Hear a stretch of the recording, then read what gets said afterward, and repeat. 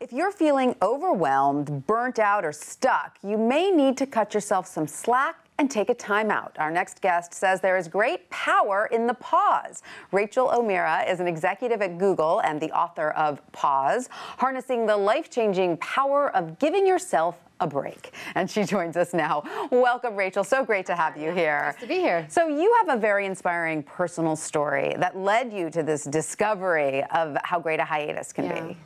Can you tell us about it? Of course. So I work at Google currently, and about 5 years ago, I was not feeling really good in my job. I felt like I was working all the time and burning out, and I was just getting these signs that things weren't going so well. So instead of leaving and quitting, I ended up taking a 3-month unpaid break to really reassess my path and align with what I think could probably be in a better place for me. And so when you came back to Google, did you feel refreshed, and did you have a new role then in a way that was better aligned with your interests? I did. So it was intentional to not come back in the same role. And I call a pause any intentional shift in behavior. So for me, my shift was to take an assessment of where I was, and I returned in a role that focused on my strengths after I looked at them a little bit during that time. So I went into sales, and I really liked being in relationships with people and clients, and I'm still there. That's great. Now, a lot of people will hear your story and say, wow, that's awesome. I wish I worked at a place like Google that would give me a 3-month hiatus.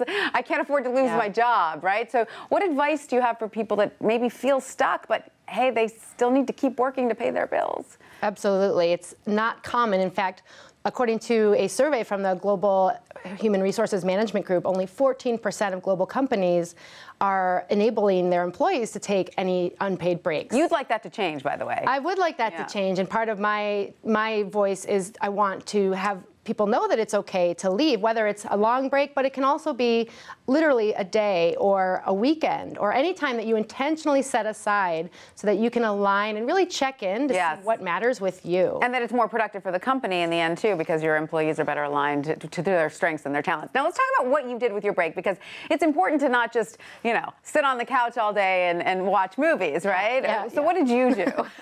That would have been great. It would have been great. Hey, maybe that is good for some people. Yeah, and I actually did take about a month to really unwind and see where I was, and then I actually set up some rules for myself. I think it's really important to have some structure, going from a place of no structure, of having structure at work, but then going to your house and absolutely knowing no plan. So getting up and leaving the house by 10 a.m., 9 a.m., going to a coffee shop, allowing only 30 minutes to check my digital devices for any type of social media. Deciding not to check my phones after 7 p.m. I think that I call that a digital device pause. What about travel? Can that be eye-opening and important? Yeah, travel is a great way, and I think a pause is wonderful outside of your comfort zone. So if you actually took a trip in your local community, or it could be an epic journey across the globe, it really doesn't matter. It's about what you're ready for and what works for you. Right. So let's talk about what advice you would give someone. I mean, can a pause be as long as a day off, or does it need to be an extended period of time? Yeah. So in the book, I talk about all different types of pauses, and the first one is the daily pause. It can literally be a breath. It can be as simple as just inhaling and exhaling and checking in and seeing how I feel. What do I want to do with my day today, my hour, my lunch break, whatever it is. And that can be a start. It can be an intentional trip where you want to take solo time and really assess a big question or challenge that you have. I have a few signs that I know are important to look for if I know I need a break. And one of them is I'm not really enjoying what I'm doing right now, and I want to take something different. Right. And so what should the goal of your pause be? I mean, should you go into it feeling that you need to come out the other side with a better understanding of yourself, or what should your goal be? Yeah, great question. So the idea is that you may not even have a goal, and the whole idea is it's okay to give yourself permission to take that pause. And again, it's intentional shift in behavior. So I can have a goal, and my intention, which is in my case a goal, could say, I want to be more clear about something.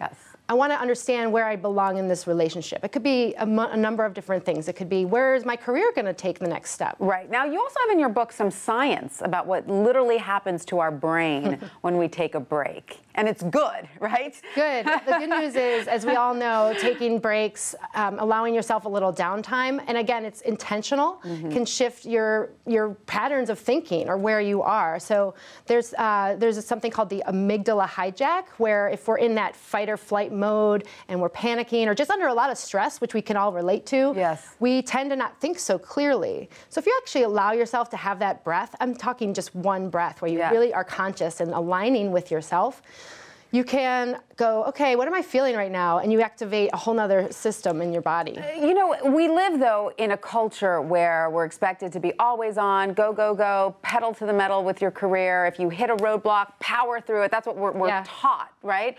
And so this is sort of goes contrary, you know, your advice is sort of contrary to what we hear. So how do we know if we feel like, boy, I really need a break, that A, we're not just being lazy, and B, maybe we should hit it into high gear and try to power through it? How can we distinguish that? Yeah, I think that's a great way to think about it. I call it the pause paradox. Yeah. There's nothing wrong with working hard. There's nothing wrong with giving it your best shot. In fact, that's what we should all be doing. Yeah. However, if things aren't feeling great, if you're feeling burnout, if you're not quite sure that you're in the right spot, you're gonna kind of check in and know that.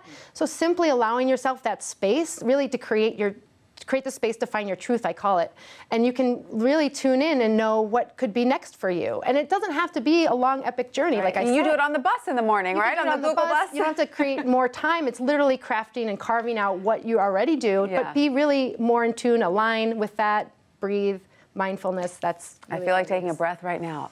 We're in the lunch break. Yes, we're in the lunch break. Rachael O'Meara, thank you so much for coming in today. You're welcome. And reminding us how important it is just take a pause.